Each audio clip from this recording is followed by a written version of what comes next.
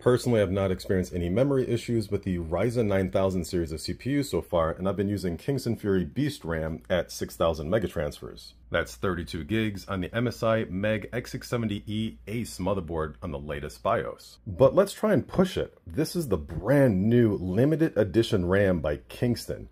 It's kind of racy. This kit is 48 gigabytes, so it's 2 sticks of 24 gigs each. Kingston actually had these on display at Computex in Taipei, Taiwan, with a whole racing sim setup, and there was like a race car, Formula 1 race car in there too. And so let's pop these 6000 megatransfers out, just like that. Get these snapped in.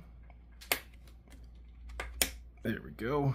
Okay, I'm liking the color scheme of this. Device change, CPU or memory, so yeah, press F1. And we're in the BIOS. So we're going to click on XMP profile number 1 and exit. Well, we booted right into Windows, and would you look at that, 8,000 megatransfers. Let's do some benching for stability. First up, Blender benchmark, 6 cores, 12 threads on full load with the Ryzen 5-9600X. This is the monster scene, and now the junk shop scene, and finally the famous classroom scene for Blender benchmark. And on full load, we're maxing out at about 70 degrees Celsius and 88 watts. And finally, Cinebench R23. It's a great benchmark to help us find stability issues, and there we go. Well, here's your answer. Since the XMP profile 1 is not stable, let's go with number 2. Save and exit.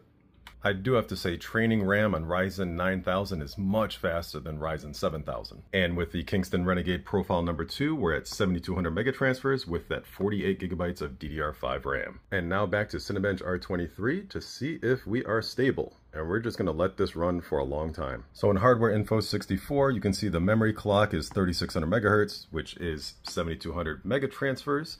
And the timings are a bit looser than what I would like them to be, but this is just a preset profile. You can always go in your BIOS and tighten these timings and find that perfect stability point and efficiency. But so far, it looks like we have found a stable point for the Kingston Fury Renegade RAM at 7200 megatransfers for the AMD Ryzen 5 9600X CPU. Now, when I have more time, I'm actually going to try to manually tune the RAM to get it back up to 8000 megatransfers and kind of play around with the timing. So stay tuned for that. Hit that follow button.